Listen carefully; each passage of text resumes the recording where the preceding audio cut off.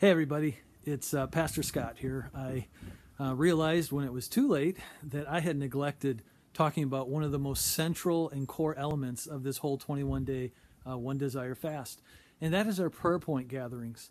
In the bulletin this morning, when I talked about this blue insert, it listed all the different places that you can choose from to gather with other believers to be praying during these 3 weeks.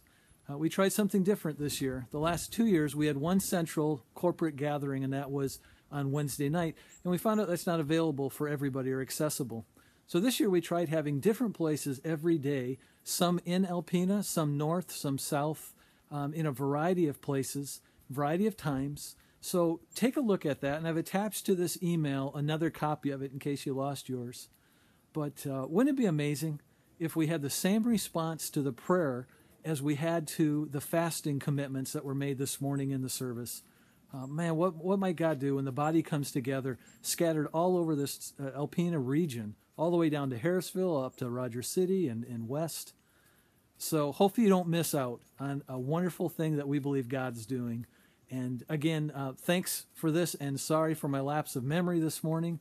Sure do love you guys and look forward to what God has in store for us. Blessings.